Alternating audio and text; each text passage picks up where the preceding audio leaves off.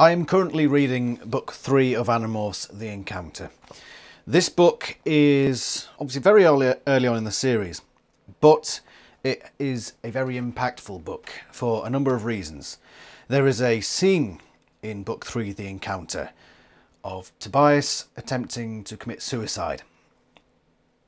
Suicide is a very important issue. Today is the World Suicide Prevention Day, 10th of September. And I want to take this opportunity to move aside a bit from Animorphs and to talk about what is a very serious topic. I say move away from Animorphs. It is something that comes up, as I just mentioned, in Animorphs. Animorphs is a story very much focused on guerrilla warfare. That is not quite military, almost a pseudo-military thing, but for the purposes of this video we're talking military. PTSD is a very serious thing. It affects a lot of people coming out of the armed forces. There are a lot of people who come out of the armed forces and they cannot cope with moving back into civilian life, or as they would call it, civvy street. Here in the UK, it's probably different in the US. But I work with a lot of veterans, and I've heard a lot of stories. Today, the reason I wanted to do this video, partly because it is World Suicide Prevention Day. I saw a lot of people today who talked about their experiences coming out of the armed forces and not knowing where to turn. And some of them had suicide attempts. And it put into perspective for me, firstly, how awful it is to see somebody talking about that. It hits. Someone there talking to you saying, I tried to commit suicide because I couldn't feel like I could handle life anymore. Thank God they've obviously turned it around and they're getting some help, and I saw them smiling, and it's good to see it turn around, but unfortunately some people don't turn it around. And that's something we need to tackle. The problem with the forces, the military, and just warfare is that it has a profound effect on people. PTSD is a very specific type of trauma that a lot of people in the armed forces get. PTSD is something that was explored in Animorphs, especially towards the end, especially at the very end, when the war is over, and it's not sunshine and rainbows.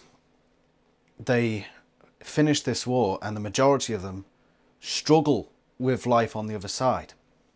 The thing is, some people may read the Animorphs series and see this as a fictional world or something restricted to, say, the major world wars. I mean, in this book it's obviously a global invasion, you know, something of a bigger scope. But so many people come out of the armed forces just not the same person they went in. I've seen people going into the armed forces, I've seen people who have come out the other end, and it's scary. It is very scary sometimes, especially the people that have gone into war zones, Afghanistan, Iraq. I've talked to people who were on ships like HMS Sheffield, which was sunk during the Falklands. Things like this, they cause something in people's brains. And it doesn't go away, which is why a lot of veterans, when they come out of the armed forces, they will struggle to come back into regular life. Maybe not on the surface, they may look like they're coping, but something that people say with regards to veterans is that people in the armed forces are taught to handle themselves. They're given a strong sense of discipline, that they should be able to cope with things and not rely on other people. And yeah, for the most part, that is a good thing. But as soon as somebody comes out of the armed forces and they have these issues, these mental health issues, they don't talk to people. And that's something that we need to help them with. If you know somebody who's, say, an armed forces veteran, or even someone who's still in the armed forces, you've got to keep your eye out for these sorts of things, because they will keep it in themselves. And it can be a very dangerous thing.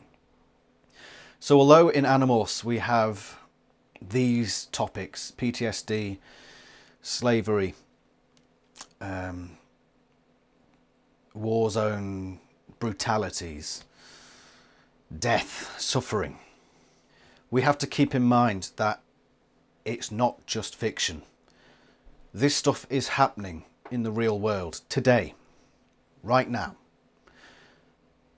War, slavery, brutality, just horrible things around the world. We need to keep that in mind, and we need to be aware of the people around us. If you are somebody who's struggling with depression, mental health issues, suicidal tendencies or suicidal thoughts, there are plenty of people out there who are willing to give you help. Go to your local doctor or GP or a local counsellor, or even just members of your family or close friends. You'll be surprised how many people around you would love to talk to you about it. Not in that way, but love as in they want to be there to help you. Nobody would want you to stay silent. They would want you to talk. It is incredibly hard. I've been through it myself. I've seen other people go through it. I've seen people today talk about how they tried to end their own lives, how they struggled to talk to people around them, and it's terrifying. So when we're reading Animorphs, don't pass it off as fiction. Take away the aliens and the spaceships and the mind control, and you have non-fiction. These things are happening in real life.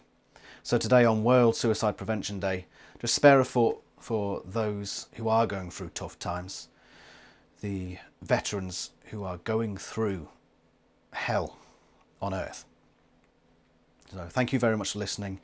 If you do know of any charities that deal with suicide prevention or charities for veterans, I urge you to not necessarily go give them your money, but just to check them out, see what they're doing and see if there's anything small that you can do to help.